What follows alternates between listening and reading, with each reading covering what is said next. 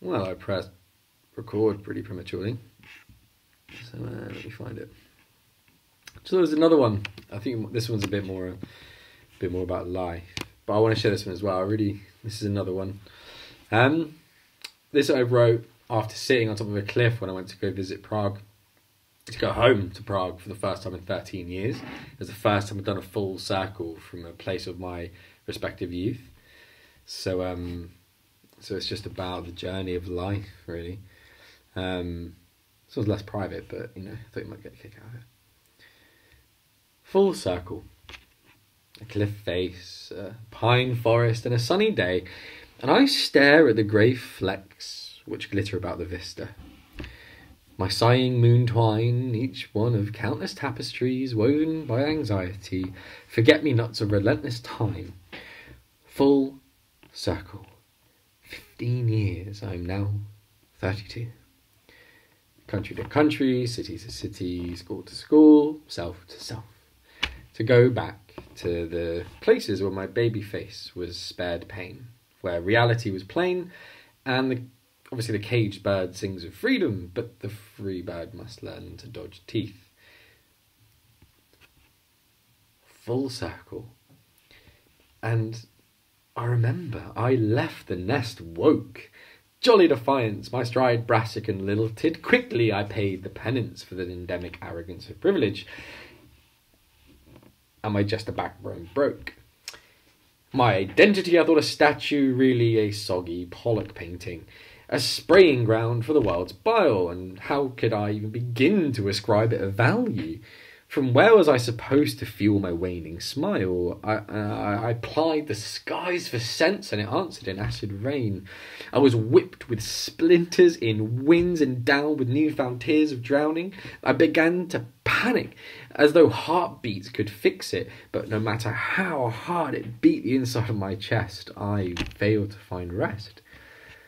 The cosmic jury with no mercy threw books I could not read at me, beating me through 7 shades of Hades with nowhere to moor, lost in endless balls of sorrows behind homeless bedroom doors.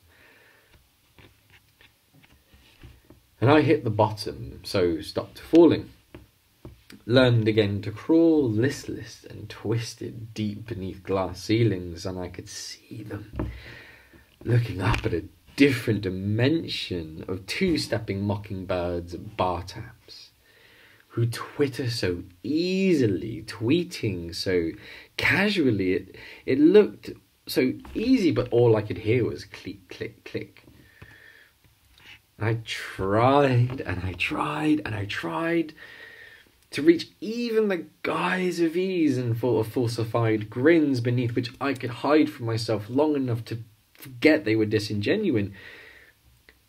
I've tried and died 1,000 times, and not like a fucking butterfly.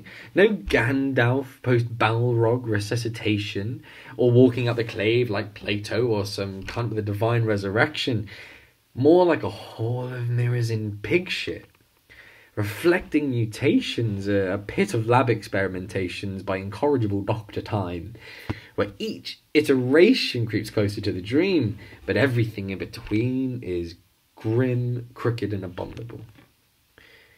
And in the end, should I have bent to age-old wisdoms that generate sage advice? I mean, I leapt before leaping where angels daren't tread. I was led like a horse to water, indecisive between sides of grass, so didn't drink. Did I not already think and even know not to try and bleed mile after mile from the same withering inch, or strike irons long since cold, thinking, hey, if it glitters, it must be gold? Should I have not hesitated in my wandering, even when I couldn't be more lost? Or lob stones in glass houses despite having sinned, trying to make them bleed, and myself not rolling enough to be free of moss?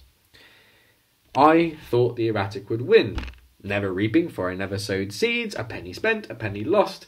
They took the ride, and I tried to avoid the cost. And here I am, still going in the young midlife sun. Full circle back to where life begun. And there's no shrine for this pilgrim. No, but the bloody pulsating, crooked-veined heart which has beat about the strains. My dirt is my dirt. My strains, my strains. My scars, and my pains, my pains. All from the ashes of the bridges I've burnt. The massacre of cells. The mutant discarded shells on the shelves of my back brain larder, and I'm still alive. As far as I can possibly be from where life really begun. I've come full circle. And I have to admit, between me and the heady smell of pine,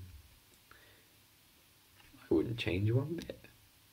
Because if it weren't for all that suffering, how would I finally know I'm doing fine?